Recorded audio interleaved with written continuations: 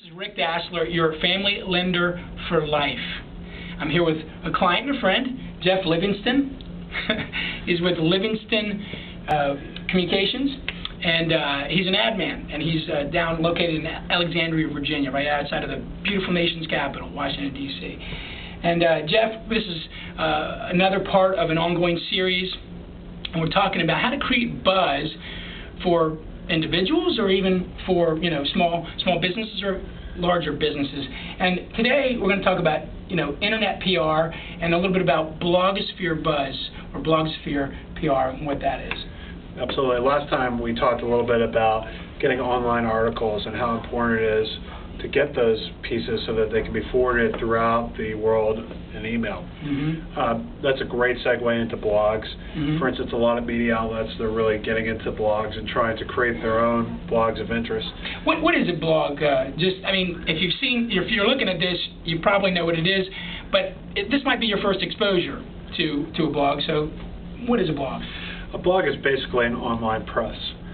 Anybody can operate one. I think MySpace has been very notorious for blogs, but I would say MySpace is a younger generation phenomenon.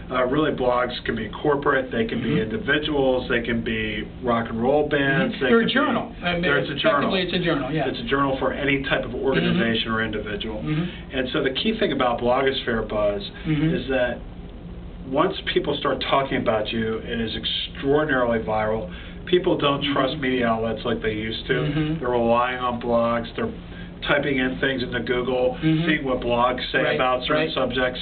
This is a great way to get the word out from third-party sources like customers about you so that things get forwarded on and you become a credible organization.